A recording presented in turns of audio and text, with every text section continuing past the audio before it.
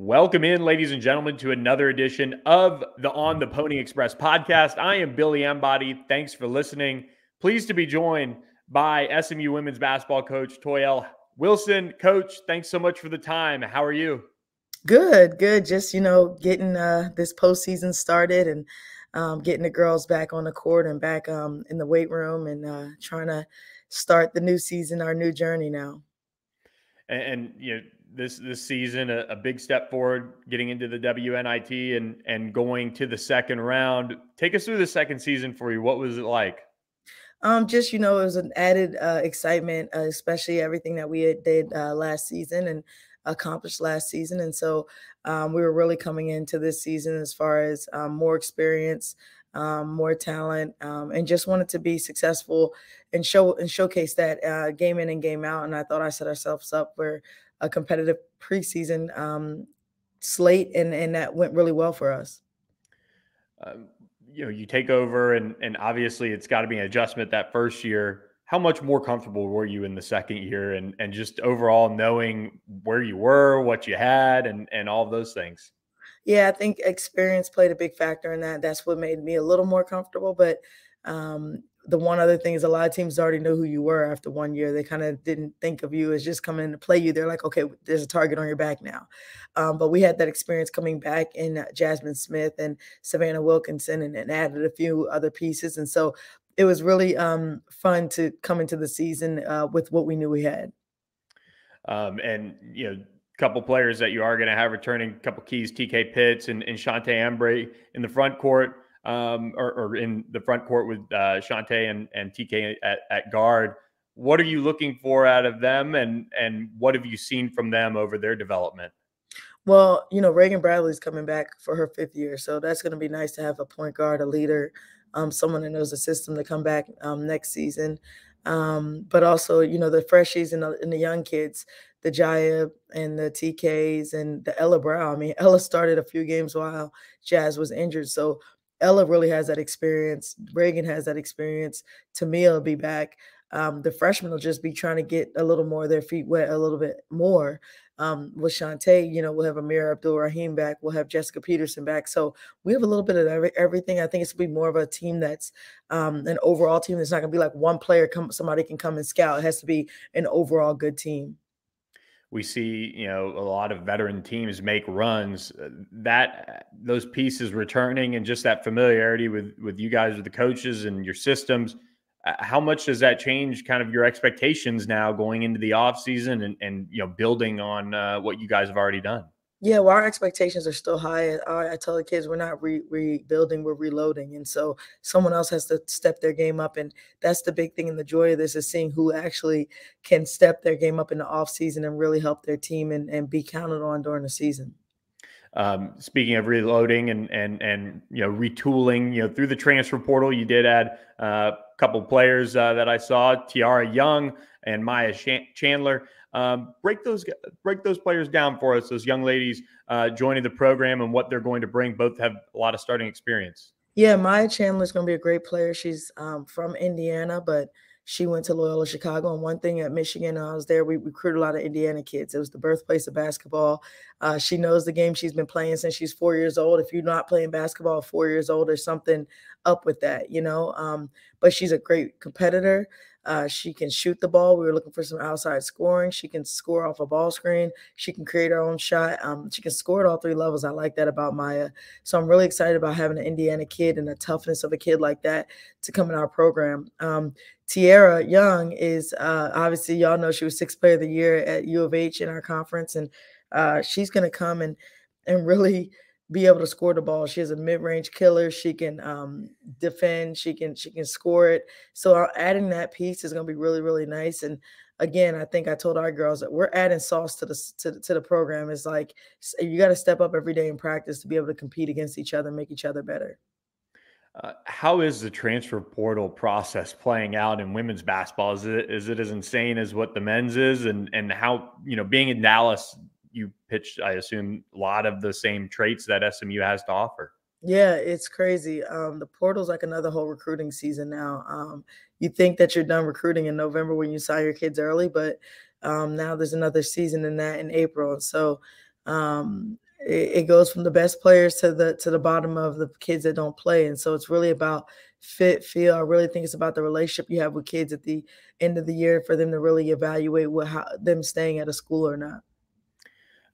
Couple of high school signees as well. You continue to recruit at a high level at SMU. Break down your pair of 2023 additions. Yeah, Aaliyah Henderson from Norman, Oklahoma. I mean, she went to the same school that Chantae went to, and she's a winner. They're state champions. She knows what it takes. She's a pest on the court.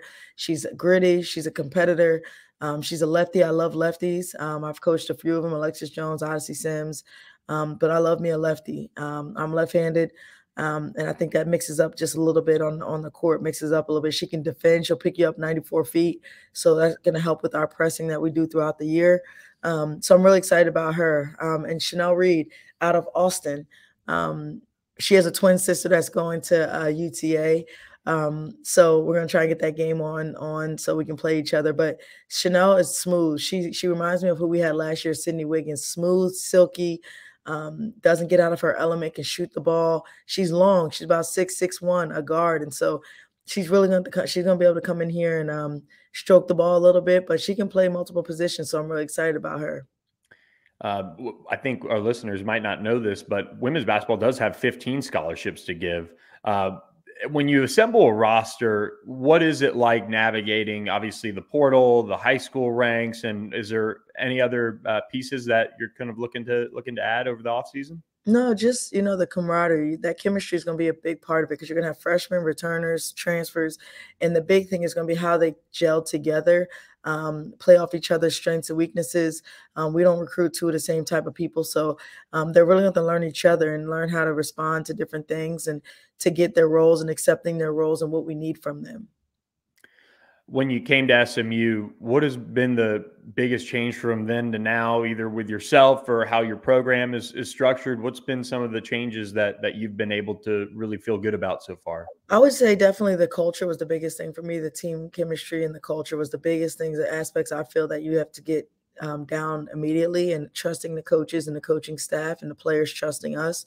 And so we did a lot of team bonding stuff. We did a lot of things with the team and really to help them trust us and know our personalities and us learn them. I always say a kid doesn't care how much you know till they know how much you care. And if you get to know who a kid is as a person, I think they really, really trust you on the court. So we really pride ourselves in that relationship piece that we have with our kids. And that's what we first did. And now we have that. And now they're trusting us with what we're telling them on the court and combining that. And now you're just every year doing that over and over. And so really excited about that and excited about what we can do again next year. What is kind of your philosophy on scheduling? And you mentioned, that step up in non-conference earlier in the podcast, but what's, kind of looking ahead to this upcoming year, are you taking it up another notch if you can? Yeah, I mean, scheduling is important. We have to go by the net now. And so the net is you're required to do certain games in certain areas. So you only can have one team from the bottom. You only can have two teams from the middle area, three teams, so it's very, very strategic so that you're setting yourself up for a good situation for the postseason and to be picked for the WNITs and to be picked in postseason tournaments. And so it's really important that we follow that kind of format and set ourselves up. We did it this year. We're beating Cal on the road, beating Gardner-Webb, playing at Baylor, losing by 3, playing at OU, just being competitive. And so that's just the big thing, is just that you follow in that net and to put yourself in a situation to be successful at the end of the year. And with a lot of the returning pieces you have, do you put more on the players as far as, taking ownership? And I know it's entering year 3 now. It's a little different in that respect, but how much have you seen some of these players kind of take on that leadership role, and who are the ones that you've really leaned on through the time here? Yeah, I would say like the leadership comes from the people that experience, and not so always though just the seniors or the people that score the most, but the ones that really show that leadership on and off the court. Reagan Bradley's, Tamia Jones, and from there you just got to kind of find who else is leading the pack. Again, both the want to and the will to, but not just want that role of leadership, but also showing and displaying that every day. Have you undergone any tweak schematically throughout your time here as far as, how you guys do things on the court? Is there anything that you've kind of identified, said, well, that wasn't maybe what I expected, or how it panned out the way I wanted it to? What have you kind of tweaked and worked on that respect? No, just the real thing is like the conditioning. I think we can press a little bit more with this team. But the big thing is just executing on both sides of the ball, like defensively executing, knowing our slides, knowing our rotations. And then offensively, just different things with the continuity offense, but also with our sets and with our mismatches. And so, the big thing is the IQ of the girls have to be great in order to make little tweaks and things like that. You have to have a basketball IQ. And so we teach them that at the end of practice for the wins and different things that we do when we play. So right now they're just doing individuals, lifting, playing some pickup, 3-on-3, 4-on-4, 5-on-5. And then it gets busy again June 1st when we get back to the nitty gritty real stuff.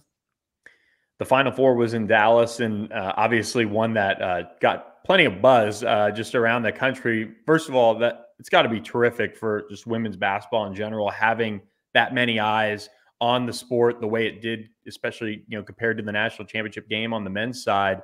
What have you seen from women's basketball as far as continuing to build and really probably coming off one of its best years just overall?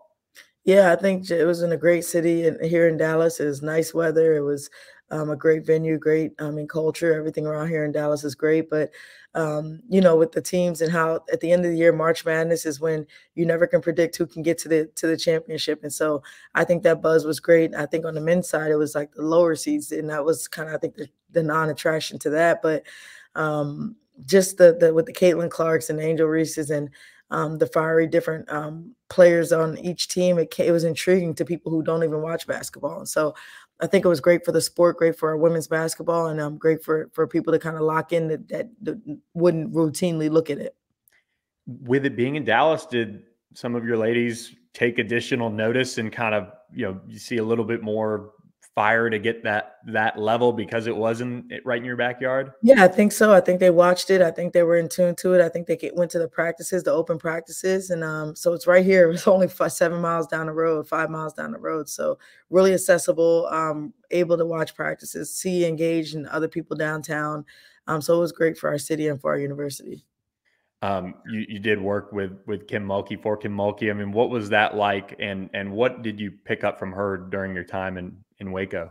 Won a national championship in 2019 and was there for 6 years, just learning, demanding the most out of kids, demanding the most out of everybody that you work with, and really, pushing that intensity level and bringing your best when your best is needed every day. And so I'm grateful to have been able to coach under a lot of great coaches in my life, Cynthia Cooper, also Kim Barnes-Rico at Michigan. And so they're all going to be Hall of Fame coaches one day. And so I'm just blessed to be able to learn and grow and put a little sauce to whatever I want to do here at SMU.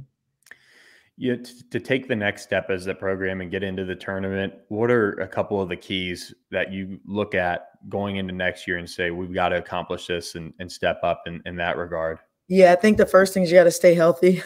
We had a couple injuries this year. We weren't healthy. We had people out for 6 games, another person out for 6 games, and then 2 people out. So we didn't have that consistency. But I think, everyone has to step their game up, and including the coaches and the players, and be ready to go to war every day. I think we played really well at home, 12-2, and then away we were that as the total opposite, that bad. So just being able to play 4 quarters, 40 minutes of focused basketball on the road. We got to get better on the road as a road team. We don't know what's going to happen down the line with some of this conference stuff, but the buzz around where SMU stands in all that regard is pretty strong. Have you noticed anything in terms of, how the program is received or anything like that around town or with recruits and things like that? Well, we mention to them what we think. The only thing we know is that they're considering us, but we don't know anything. But I always say control the controllables, and we got to do what we got to do. And if that time to cross that bridge, we will do it. And then obviously the recruiting goes to a different level and all that. But right now we're just recruiting how we do, and recruit the players for our system, for our program, for our conference, to win a conference championship. What are the keys for you when evaluating, obviously players, talent, character, all of those things, and how have you guys been able to be so successful at it? Yeah, just watch the best kid character wise, the best kid that we're looking for what to do in their role. the best kid of being a good teammate. It's not necessarily the best player, but the best overall teammate, the kid that loves academics and committed to academics just like they are on the court. So it's a totality of things that we look for. Athleticism, being able to guard on the defensive end and being able to score, but also how you are when you're having a bad game. I watch that a lot. How do you interact with your teammates? Touches, high fives, slaps, all that kind of stuff. So the totality of a teammate. Finally, I mean, just as you sit back and look at your last 2 years, how much do you self-reflect on things, or do you very much look forward to the future, and kind of how do you weigh that kind of line as a coach? You're always in the kind of the race of everything going on, from portal to practice to weights and all of that. I mean, how do you weigh all of that and just try to continue to improve? Yeah, just that's the thing. It's always going on this trajectory going up, and just basically knowing you belong where you are, and know you belong, and give yourself grace, but continue to help the people around you and keep your circle tight, and grow the people around you, grow your team. And all you can do is compare yourself to what you did last year, the year before, not to anybody else. And so staying true to yourself and what you do, and knowing that you belong. Well, Coach, that's all I have for you. Thank you so much for your time. We really appreciate it. We'll have to do it again soon when season gets closer and you get a Yeah. better grip on who you have coming all together now. Yeah, for sure. Anytime. I appreciate it, and pony up. Thanks so much, Coach, for joining us. And we appreciate all you guys listening to our interview with Coach Wilson on the Pony Express podcast. We will catch you guys with another edition of the podcast later this week. Thank you so much for listening, and we will catch you guys next time.